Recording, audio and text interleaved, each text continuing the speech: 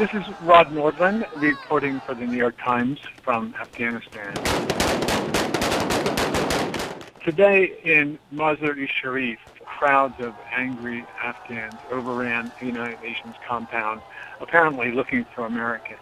Mazar is not a place that's unfriendly to Americans. In fact, it's considered one of the safest places in Afghanistan.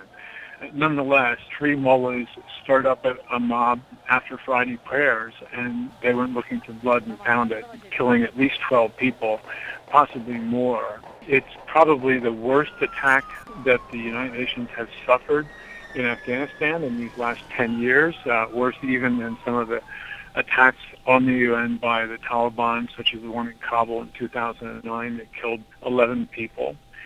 And what's perhaps even more worrisome is the amount of kind of national support that at least the sentiment behind this demonstration had.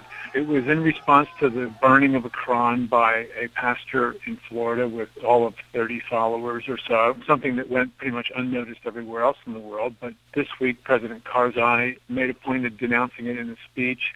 The head of the Ulama Council, which is the highest religious body in Afghanistan, also denounced it and called for this pastor, Terry Jones, to be prosecuted. And that was a theme that the mullahs in Mazar picked up on at Friday prayers and that the crowd translated into violence in the streets.